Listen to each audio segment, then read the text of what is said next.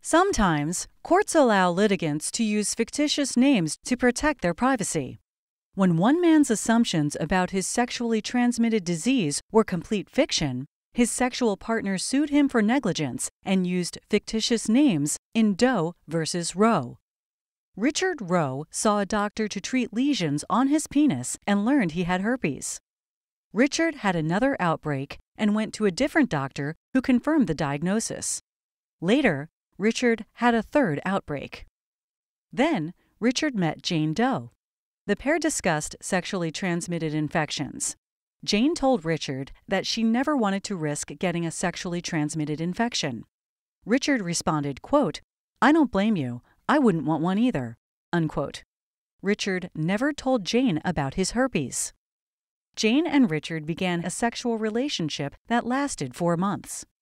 Richard didn't have any outbreaks, and they never used condoms. Richard incorrectly assumed that he couldn't transmit herpes. Long before they began having sex, information available to doctors and lay people showed that transmission could occur between outbreaks.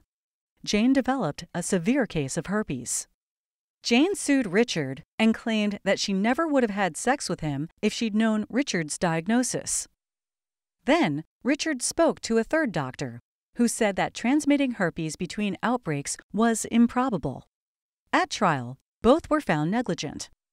Richard was negligent because he didn't use condoms or disclose. He needed to pay Jane $150,000, the amount remaining after subtracting the value of Jane's negligence. Richard appealed and argued that it wasn't foreseeable for an asymptomatic person to transmit herpes.